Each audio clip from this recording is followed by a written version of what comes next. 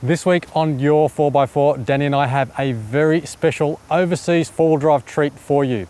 We start off in Kuala Lumpur, checking out the local four-wheel drive scene. We visit a typical 4x4 workshop, and then we sample all of the action of a jungle 4x4 experience. So let's get set to get wet in the Malaysian jungle.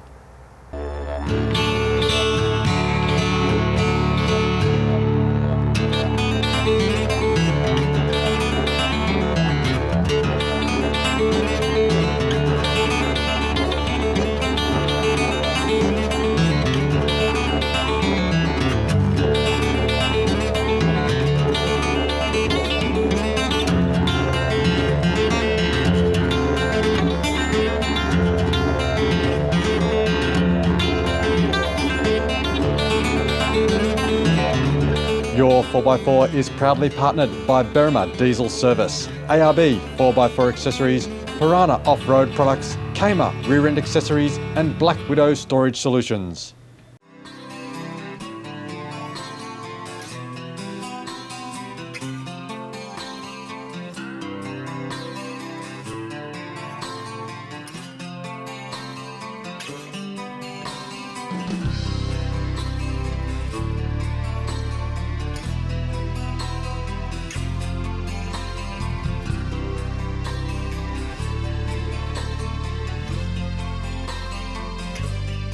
Hi, I'm Dave Stewart. I live in Malaysia. We're down here at one of the local workshops, getting our trucks fixed before we venture out once again, putting my jungle sneakers back on and getting 3 new shocks put on, or 4 actually.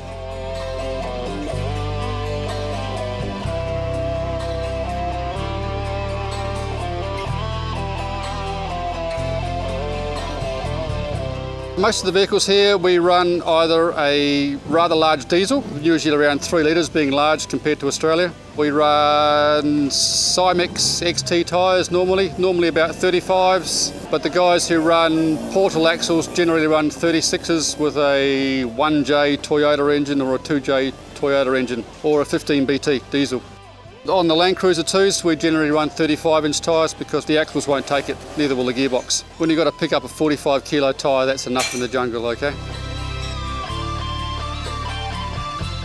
For those of you who've never seen a Land Cruiser 2, this is basically a 4-door Bandera. You all know them as the little short wheelbase Land Cruiser. Well, over here we have its big brother, the 4-door. They come with a 2.4 litre petrol or a 2.2 or 2.4 litre diesel, which most of us throw away. This one started out life as a 2.4 petrol. It's now got a modified 13BT stuck in it with 14BT running gear, turbo and a few other things to make it fair fly. It also runs 21 pounds of boost just to get the diesel heads running a bit. On our days off we come down to the workshop, work on the trucks, and as Simon's just seen, we had a bit of fun with a truck we bought off a customer for 200 ringgit. We took it out the back and trashed it. We will sit here, spend most of the day here playing with the vehicles, do work ourselves. They don't seem to mind us working on our trucks, they're still billers, it doesn't matter. And it's also good for us to work on our own trucks. Can't work on them at home because my neighbour calls the police. And then he calls the council and then he calls the health department. So come down to the workshop and do my work here. The other vehicle you will see here is a 80 series, or commonly known as the Ninja. They're generally used as touring wagons. They are way too heavy for the jungle. It'll weigh empty what this will weigh fully loaded, so way too heavy. Log bridges and super soft mud holes, forget it. Nothing can pull them out. The other vehicle you'll see is a modified Pajero. I won't say anything good or bad about it, but the independent front suspension certainly lets them down when the going gets really tough. The other thing you will see is XJ Jeeps, the old Cherokee, 2.4 litre and 4.0 litre, and they're usually lifted, modified, got everything stuck on them. The other one you'll see here is the pickups. All the pickups are 2.5 litre, they've all got lift kits and stuff stuck in them.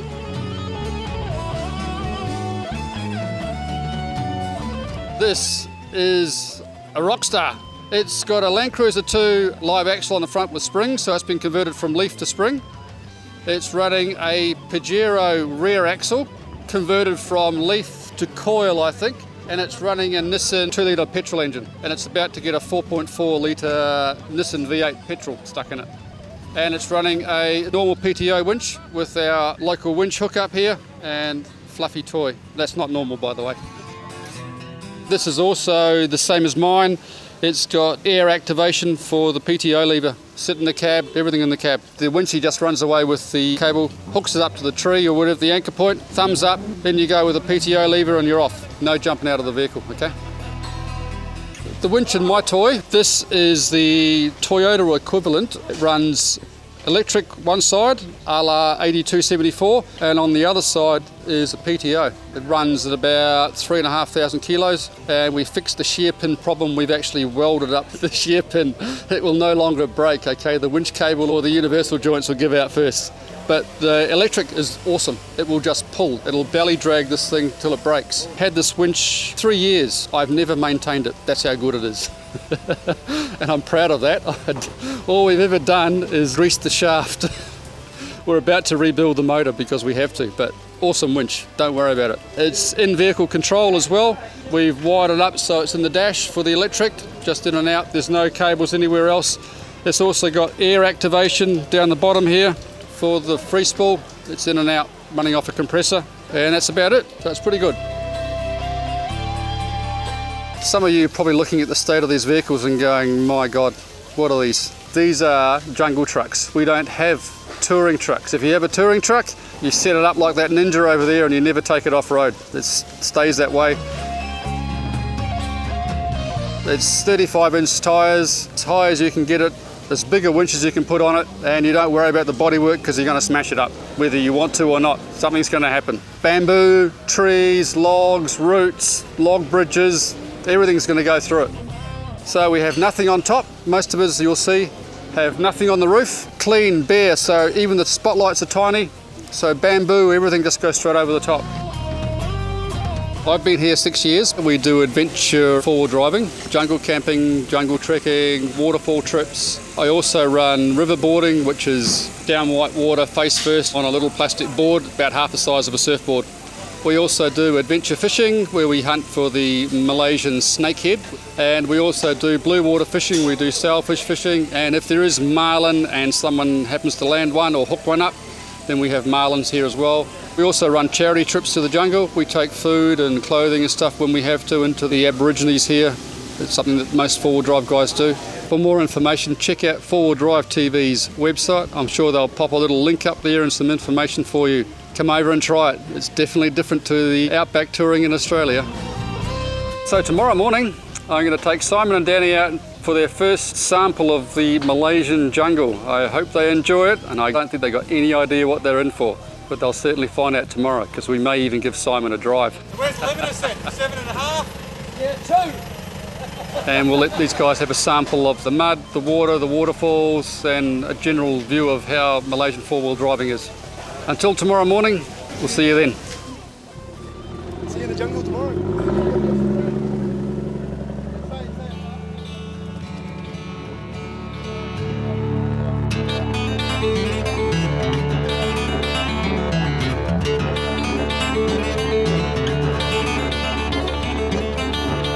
When you're off-road, who's backing you up? Boasting class-leading form and function, Kmart rear bars are world-renowned. Fully Australian-made and owned, Kmart's range of 4x4 enhancements and accessories are designed to be outback tough.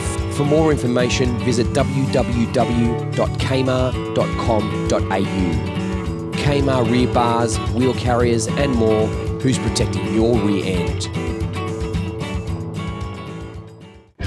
Berrima Off-Road has been leading the way with Aussie four-wheel drive gear for over 20 years. With class-leading products like the innovative Power Shower, intelligent dual battery kits and their legendary headlight upgrade looms. Berrima has Australia's broadest range of practical and affordable gear. Whether you're a tourer, weekender or a four-wheel drive competitor, Berrima products are problem solvers. We've got all the goodies. For more information, visit berrimaoffroad.com.au or call today on 9762 1200. Does your diesel smoke, lack power or have poor fuel economy? Then you need the Berrima Diesel treatment. Fine-tuning diesels since 1956, the Berrima Diesel technicians are Australia's leading diesel wizards. From a turbo installation to a high-tech dyno tune, when you think diesel, think Berrima Diesel. Visit thedieselexperts.com and make an appointment for more power, more torque and better fuel economy. Now in the back of my four-wheel drive, I've got the same Black Widow draw system that you can win in the Black Widow email competition. All you need to do is email us in 50 words or less what your favourite Black Widow product is and why. Check the website for details and travel safely with Black Widow four-wheel drive storage solutions.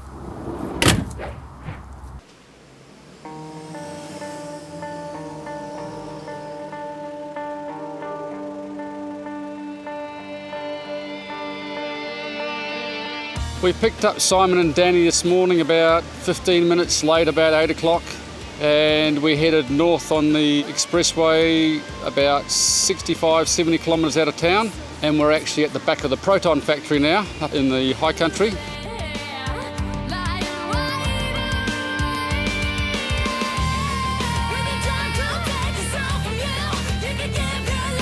First thing we met was a small river crossing and then a small creek crossing, up a couple of boulders, which we all seem to do in two-wheel drive for some reason, not sure why. The first river we crossed takes us to the Terratac View Resort, but this bit here is known to all of us as Tunjamalum, and it's the back of the Proton factory. We all know where that is, and I cannot remember the river name. Aren't I good?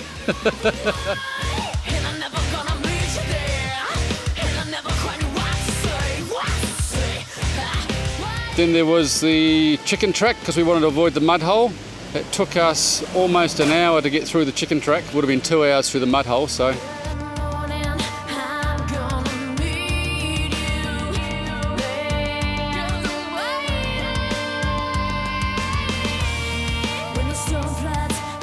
Then we went through the Volvo axle mud hole and I promptly got stuck.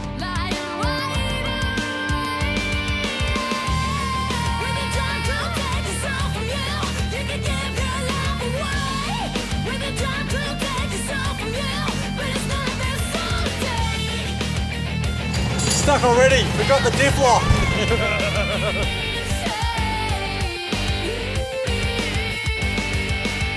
And then Simon had a bit of a drive and also got promptly stuck. So we winched ourselves out of there.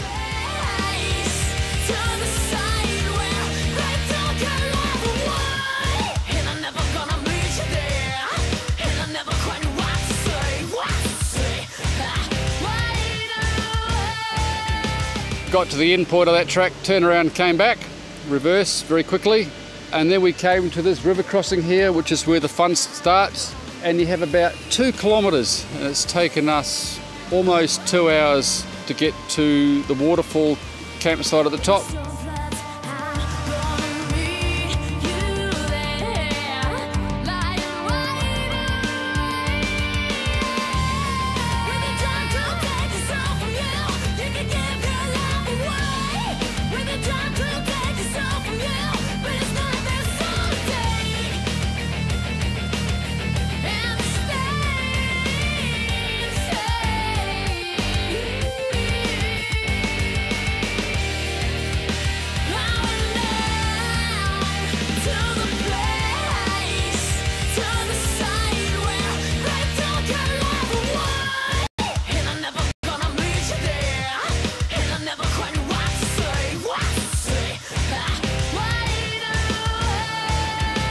We had a boulder, muddy creek. We had a few overheating problems with my truck. It blew its stack because the radiator's full of mud. This river, which we've just crossed and I've just pulled the Hilux out of, actually looks quite easy until you realise you've actually got to make a banana turn right throughout the river. We all know this river pretty well, so we actually tend not to walk it, but normally you would get out, walk both sides, put a thingy down, put a stick down in the water and see how deep it is. If it's flowing any faster than this, if you can't walk it, you can't drive it. That's the general rule. But even I may get caught out one of these days with a hidden hole here. I know that because I don't walk the river every time. All I do is I look at the water. I can see where the boulders are. With this particular crossing, what we also find is there is a lot of rocks hidden just below the surface. If you've got a pretty good eye, you can actually see the water disturbance. You can actually see where they are. You look for the little ripple that gives an indication there's something below pushing the water up. Usually that means a hidden rock. But these rocks are not small, as you can see. They're bigger than your axle, so you're going to get hooked up. Even getting out of this creek, there's only one way out. If your spotter hasn't done it before, you're going to get stuck. We've seen broken engine mounts, broken CV joints, everything in this little short, innocent looking river, but it's not. During monsoon, I don't think I'd want to cross it. It'd be pretty dangerous.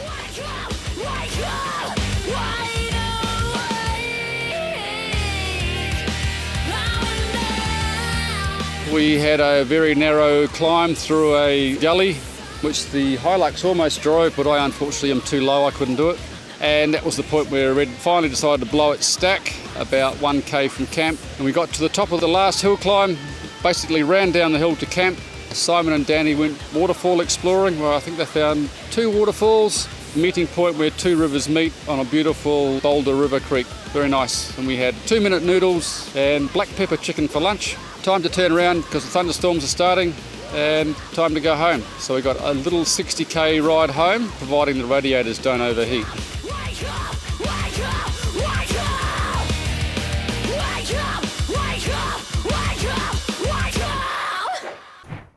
Danny and I had an amazing time in the Malaysian jungle, but hang around, there will be more action on that story coming up shortly. For now though, thanks to ARB and Kmart, it's time for the Your 4x4 photo competition.